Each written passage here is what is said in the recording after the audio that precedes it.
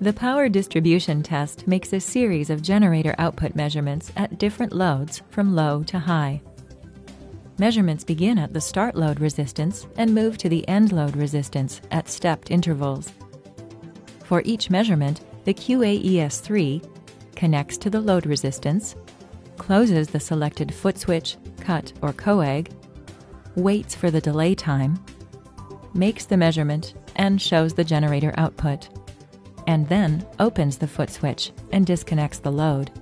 Note, if autosave is on, the QAES3 saves the results as a test record.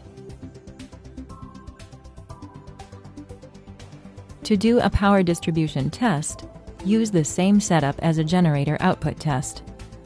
Select Menu 1, then push F5.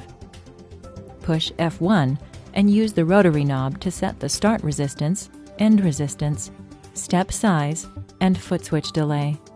In this example, we're using 100 ohms for start resistance, 600 ohms for end resistance, 100 for step size, and 1 second for delay.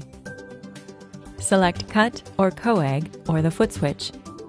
Push F3 to start the measurement.